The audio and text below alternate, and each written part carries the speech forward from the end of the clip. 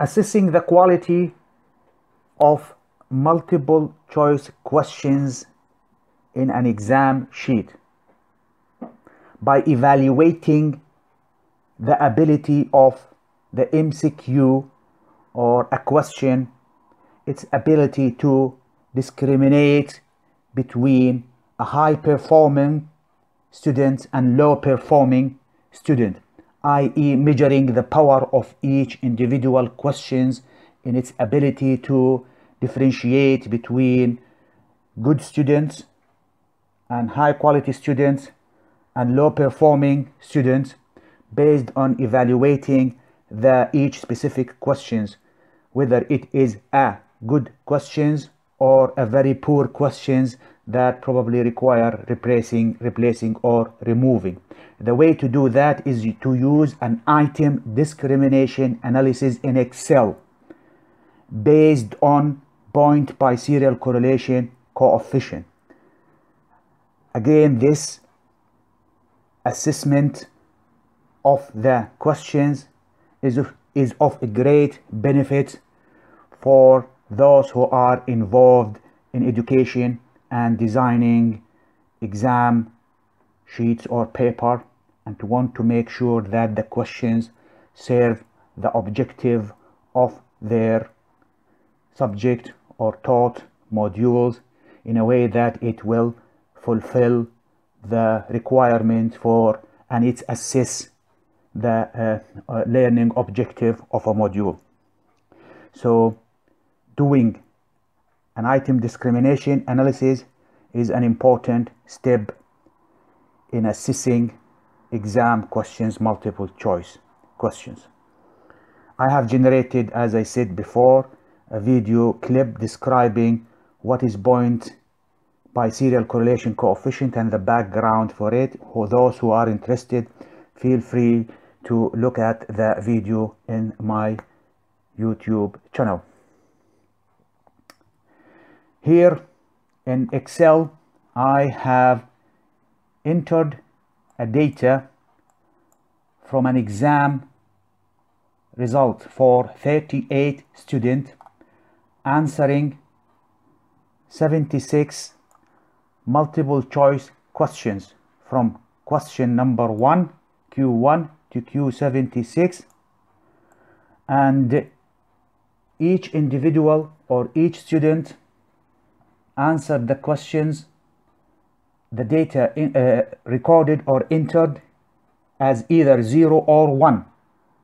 0 stands for wrong answer and 1 indicates correct answer.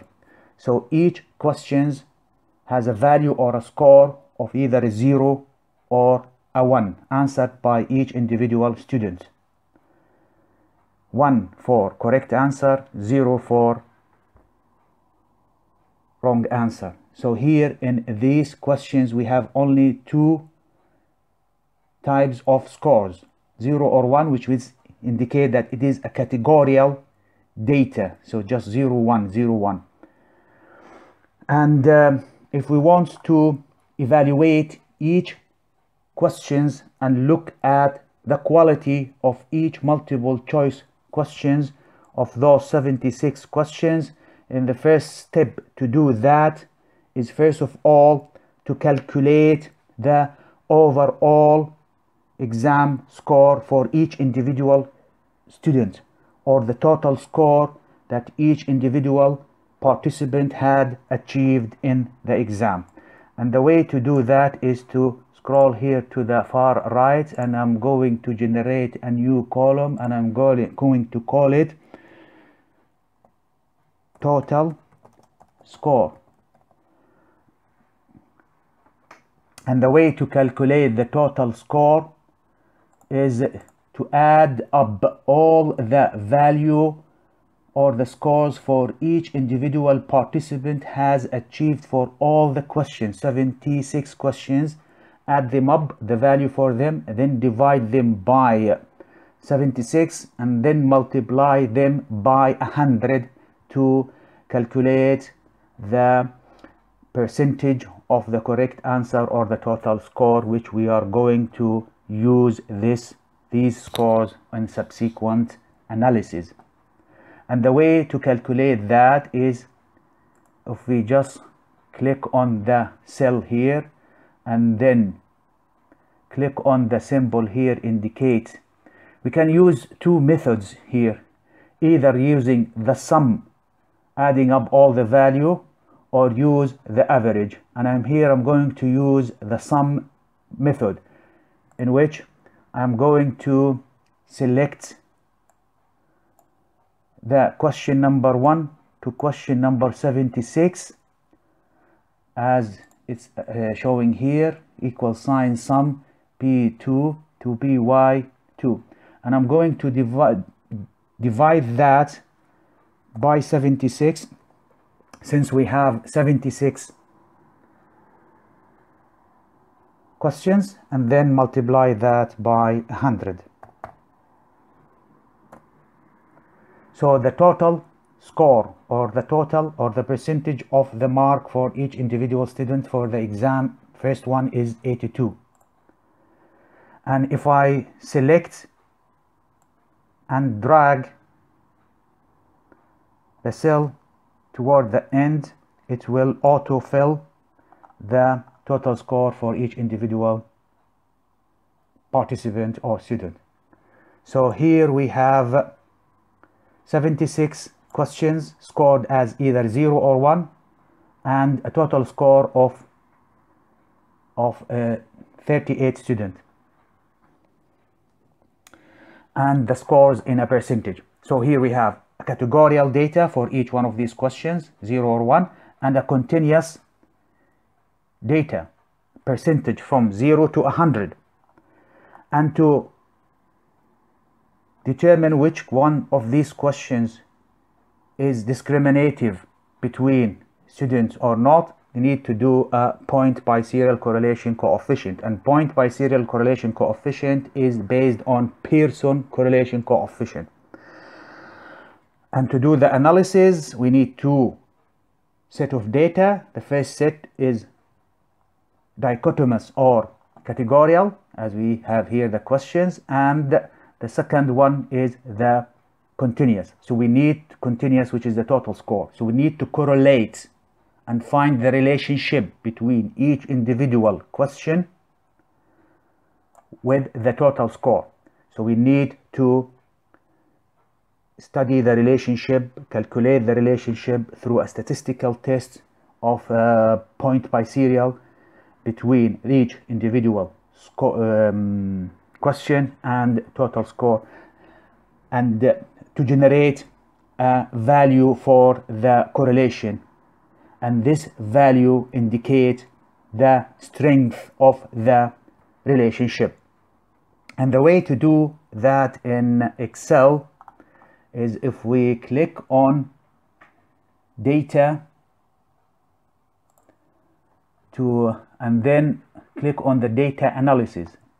By the way, if you don't see the data analysis icon on your Excel sheet, the way to bring it on is click on more and then go for options and then scroll down to add in, and then scroll down here to manage add in, and click on this analysis toolbar, which will make the icon appear here. So if we click on the data analysis, and then I'm going to, here we have a list of tools or tests to use, and we're going to select correlation, since we are looking at correlation, and this will use the Pearson correlation coefficient. If we click on OK, another window appears, and we are going to input the range. So we are going to correlate the data, the total score, with all the 76 questions. Then we need to click on this arrow, and I'm going to click here, then scroll to the beginning of the up to Q1, and then hold the shift key and click on Q1. Again, the data that we need to include is highlighted, and then click again on shift control and on the below arrow, this will select all your data that you want to correlate the total score with all the questions. And if we need to keep this label in the first row ticked in, and we're going to generate the correlation in a new worksheet. If we click on OK, again a correlation matrix is generated, as we can see here, in which each question, so you look at the bottom one here, each question is correlated with the total score. Total score correlated with the question 1 up to question 76. So now here I'm going to rearrange and delete the data that I don't want. So I'm going to get rid from this row up to 76. So by holding the shift key, click, and then right click on it, I'm going to select delete. Again, this will delete the other data that we are not interested in. So here what we have is the correlation between question number 1 and total score or overall mark, and question 2, 3, 4, and so on. And to rearrange the data in a much better way, we highlight this row, then right click on format the cell, and I'm going to click on number, and I'm going to use only 3 decimals to make the value here easy to compare. So here from this data we can see that we have the correlation coefficient for all the 76 questions, and each question has a value. I'm going to get rid of the last one because it's correlating total score with total score will be 1. So to delete this one.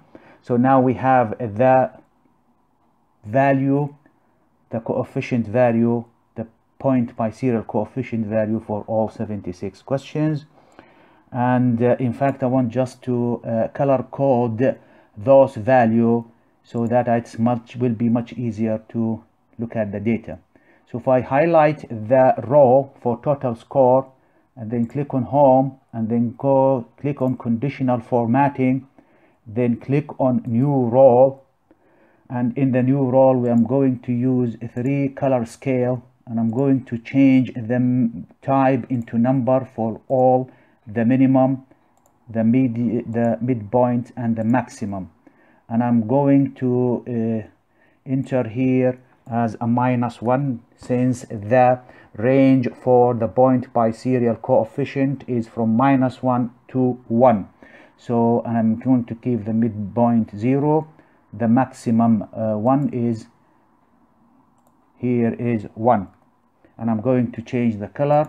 For the minus we need to make it red. For 0, which is, I don't want to make it white as it is, that indicate no correlation. And for the maximum 1, put the color coded with a green.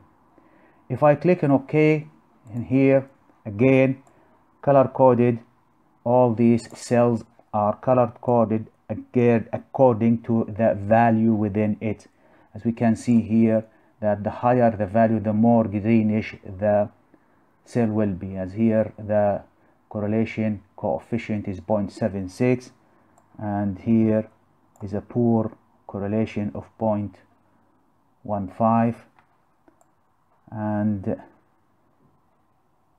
here also a 0.05, and also interesting really toward a pinkish, toward reddish color, which is indicate a minus correlation, and here also a minus correlation. Now what does this value mean? This value mean that if you have a value of P, I'm going to call this point biserial, as this is the point biserial now, and then I'm going to make it a little bit darker. So what does this value mean? Indicate that the higher, the closer the value to 1, the stronger the correlationship between each questions and the total mark. So in this case, anything above 0.15 is a fairly good question, or anything from over 2.25 it's a good question, and anything over 0.4 it is a very good question. Any value close to 0, as here, it's indicate that there is no correlation between the question and the overall score, i.e. this question is not discriminative. It doesn't discriminate between high performing and low performing students. So this question needs addressing either by remodifying it, rewriting it, or excluding it and removing it from the exam sheet. A negative value here indicate a problem, as it is minus 0.294. This indicates that high performing students answered this question wrongly and low performing students answered the questions correctly, which doesn't make sense.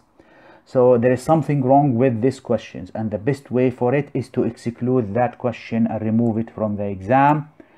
And also similar things to this, also question number 70, as it's also negative. So negative mean it is a bad question.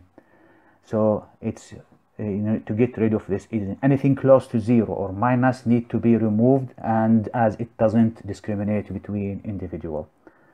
So this is the way to discriminate between questions and find out which questions are good and which questions are bad, which questions to keep and to use in the future exam sheet, and which one to replace or rearrange or rewrite. Now, this value here for the point biserial, although it is, some of these values are high, but again this value has to be statistically significant, has to be confirmed by calculating the p-value. So p-value for each correlation between questions and overall score is need to calculate the p-value, as the p-value is the determinant factor in the significance of the relationship between the questions and the overall score. So to calculate the p-value for each individual questions, correlation of each individual question to total score, is to click on, if we go here again to this data and we want to calculate the p-value, I'm going to select some. Unfortunately in Excel we only can do it one by one questions by one, so we need to calculate the p-value for question 1 and then question 2 and then up to question number 76. So I'm going to select question number 5 here and calculate the p-value for question number 5, as the p-value here for question number 5 is 0.76, which is very high, but is it significant? And the way to find out the significance is to calculate the p-value. To calculate the p-value for number 5 here, you need to click on the data, then icon for data analysis, then scroll down here on the list and use the regression. We are going to use the regression to calculate the correlation between these two variables to get a p-value. So if you click at OK, and in this window we are going to enter a data for y-axis input. In case it is a correlation, it is a regression, then you have y-axis and x-axis, and it's a correlation between them, and then calculating the p-value. For y-axis we are going to use the score data here, as it is selected total score, as this is the overall mark. And for the input, again we're going to select that, we haven't selected that. If I click on this here and then hold the shift control and down arrow, it will select just only the data and the label for that column. And we'll do the same thing for input. For the input X range, I'm going to calculate the p-value for question number 5. So I want to scroll to number 5, click on it, and then hold the control shift and then arrow indicating to the lower arrow, and then click on here again as you can see that number 5, let's do it again, double check. So if we go for number 5 here, click shift and then black arrow, it's selected here as we have seen here, 5 and arrow column 5 is selected, and then click on label, and we are going to generate the output in a new worksheet. If we click on OK, here a few tables are generated. What is important here in this tables is we need to look at just only the question number 5 here. I'm going to highlight that with the yellow color, and of all this, what is interesting to us is the p-value. This p-value, as it is, again this video look like a little bit complicated, so we need to change the format of the cell to a much easier decimal point, change it to 3 decimal point. Again, as we can see, this is the p-value correlating question number 5 with the overall mark, and the p-value for it is 0.00. So question number 5 here, if we go back again to the MCQs, question number 5, and here in this sheet, question number 5 has a p-value which is equal 0.000. So again, we need to set up this for the format of the cell into 3 decimals, so we need to see the decimal. Click on OK. I see the decimal. So this question number 5 is really an excellent question. First of all, it has a high value for the correlation coefficient 0.76 away from 0 toward 1, and a statistically significant p-value which is 0.000.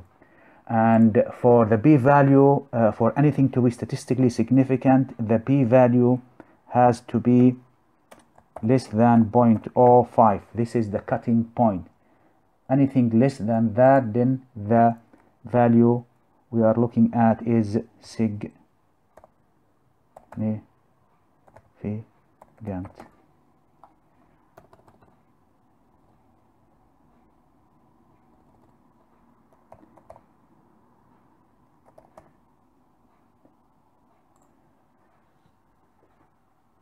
So it is significant or important value. Anything below 0.05, this is significant. Then this value of 0.76 is a significant value, which means that this question number 5 is a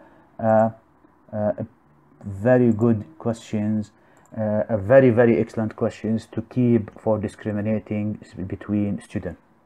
I will also look for another example here, and I'm going to look at question number 6. As we can see here, the correlation value is 0.05, which is close to 0, which might indicate that this question is a bad question. Again, we need to calculate the p-value for it, as without p-value we cannot really make a conclusion on the quality of these questions, as the value for point biserial by itself is not enough to judge without the p-value. So we need to find out the p-value, and to find out the p-value, again we go to the MCQ, the sheet, original sheet, or data.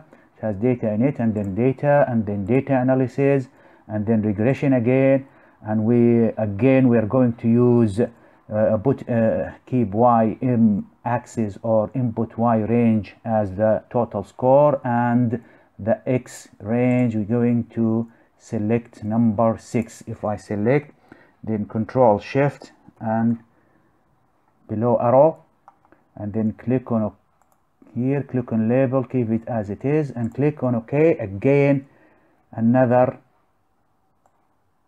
regression tables is generated. We have to do again the same changes, change this into, format the cells, change it into 3 decimal points. The p-value is 0.79. If we copy this and we go here to this, 0.7 and place it here, 0.749. Again, if we look at the p-value for here, it's very high. It is above 0.05. So once we see this value here, so we have to reject this value, this reading or this value from correlation coefficient, and we say that this questions is poor questions, and we should not consider this questions in the exam, as the correlation is very low and at the same time it is non-significant. Now, one last point before finishing, I want to pick up a negative question. I'm going to do the same thing for negative question. Here for question number 47, we have a correlation coefficient minus, which indicate that the question is not discriminating, as in this question, high-performing student answer this question wrong, and low-performing students answer it correctly. So we need to find out whether this question is worth considering. Again, if it is minus, then it does not worth considering, and it's worth removing it. It is important to remove this question as it is not discriminative. But again, we had to determine the p-value for this correlation value, which is minus 0.294, and the way to do that again is to go to the MCQs and then click on data analysis, regression again, changing that into selecting now the data number or question number 47, click, Control Shift below arrow, and then click on OK. Again, another table is generated here, and as we can see here, the value, again changing these things into formatting the cell, so making it 3 decimal points, copy MCQs, and going to our first sheet here, and we're going to place the value here. Again, this is the p-value for this test when we correlate question number 47 with overall scores. It gave us a minus 0.29 value and a p-value of 0.07. Again, this value is greater than 0.05. So in this case, we discard these questions, as the correlation is not significant, and it is essential to remove this question from the exam. And again, you have to do these steps one by one for all the rest of the questions. You need both the value for the coefficient and the p-value to make your judgment on the question. So this is the way to do the analysis item called item discrimination or question discrimination analysis, to discriminate analysis that will discriminate between high performing and low performing based on the questions, evaluating the questions using a point biserial correlation coefficient value with a p-value for it, statistical significant value for it. So this is the way to judge whether a multiple choice question is a good or bad question, and this can be of a tremendous benefit to those who are involved in education and assessment and designing exams that is of a high quality and high standard one.